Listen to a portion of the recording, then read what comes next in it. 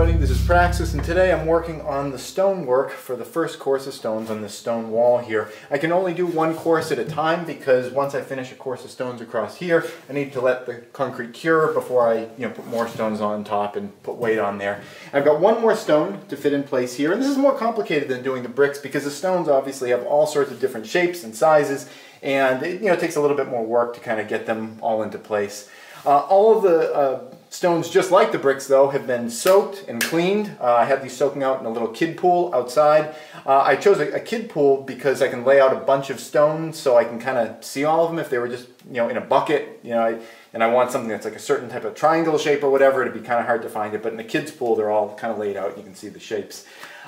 This one's going to go right in this area right here, and I just got to get this area prepped and ready for it. The first step is to just get some concrete in there. Although prior to putting the concrete in, I also prepared a lot of other supplies here. I've got bricks and little bits of stone and stuff, and I'll tell you what those things are for in a little bit. But first, let's get some concrete up in here. What I want to do is take my I don't know what this is called, a spade or a trowel or whatever, this triangular shaped thing, and I'm going to push the concrete up into the wire lath here, and I want to push it through so that it creates little fingers going through the lath and that it will grab on the other side.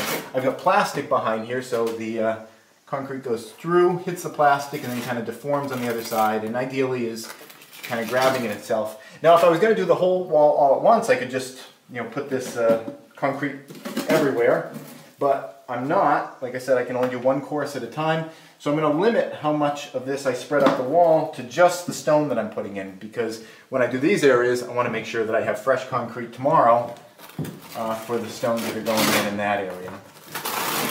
So pulling this through and just trying to get it to grab the lath in as many places as possible, because this is what is going to hold your stones up on the wall. See if I can kind of like mush that through a little. When you jiggle concrete, it'll make it a little more liquid. Get it pushed through there a little bit. This is looking pretty good. You don't have to have the entire surface all covered. That looks like a pretty good grab, and I'll be pouring some more in there later. Anyway, all right, I'm going to put a little bed at the bottom here, and when I place this in, I want it to be separated up from the bottom just a little bit. Looks like it wants to be kind of like right there. So what I'm going to be doing is using these little pieces of gravel as spacers.